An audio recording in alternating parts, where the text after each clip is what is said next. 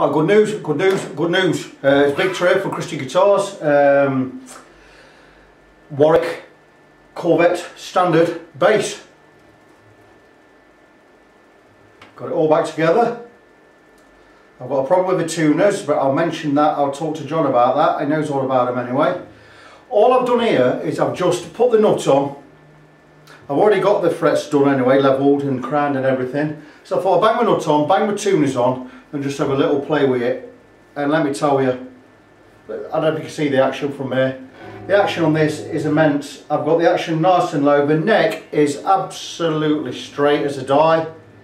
I put the strings on. Obviously, we got a lot of relief in there. So I tightened it. A couple of turns on the truss rod. Absolutely fine. My neck's beautifully straight.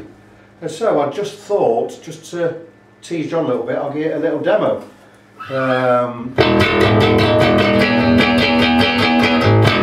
Sounds absolutely beautiful. I'm going to put a bit of overdrive on there, and I'm going to have a drum track, and I'm just going to play a little bit. Now I'm not a bassist, so don't expect frills and spills everywhere. Well, more spills than frills, but let's see how we go on.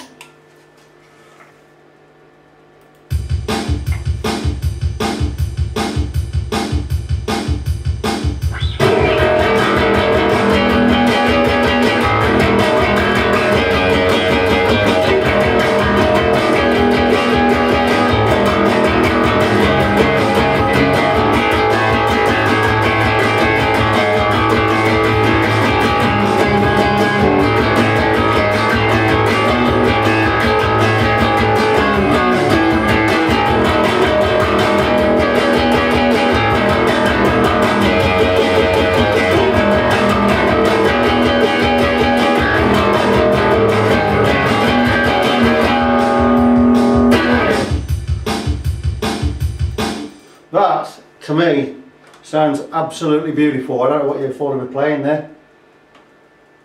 So the bass, it's not done.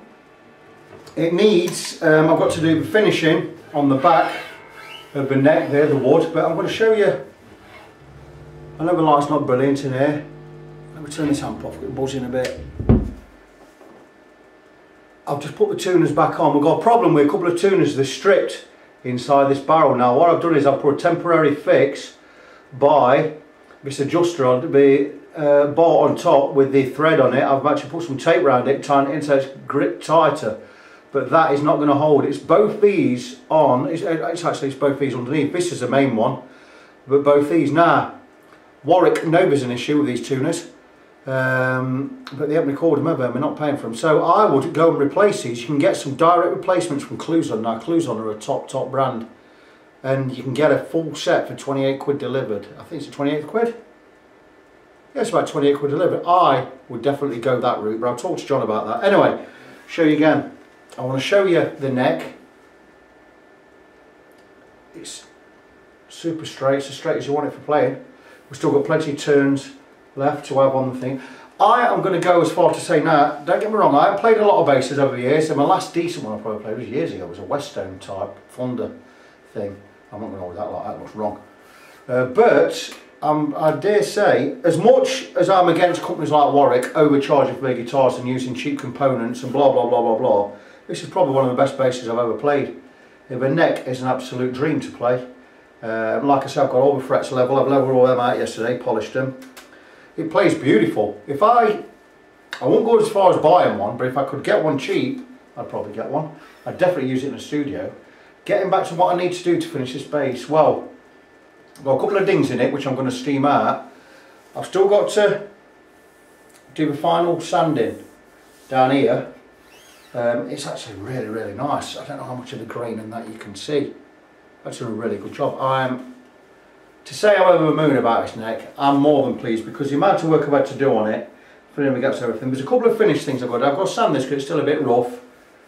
I'll get it all done this week because the oil is not going to arrive till about Wednesday, so I can't finish it till then anyway. So that's all I've got to do. I've got final sanding to do, the oiling to do. Regarding these screws in the back, where remember I said these were too long and they actually went into the fretboard. They didn't just go in the neck, they went into the neck and the fretboard. I've actually chopped 4mm off each of these screws here, so now it just goes into the neck part of the heel, not the fretboard, so it's not going to push the fretboard up. I think you'll agree with me that this guitar, this bass, looks absolutely stunning. I know for a fact, I know John's an emotional man. I know he's going to be absolutely over the moon with this. The only thing I don't like about it is this penis here. It's pathetic. Why? Why? Just why?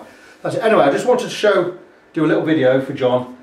Show it plays well. The action's amazing. It's come out better than I thought it would do. So I'm really, really pleased with that. So I'll get back to you soon. This is for John. John's eyes only. I'll talk to you soon, mate. Don't worry.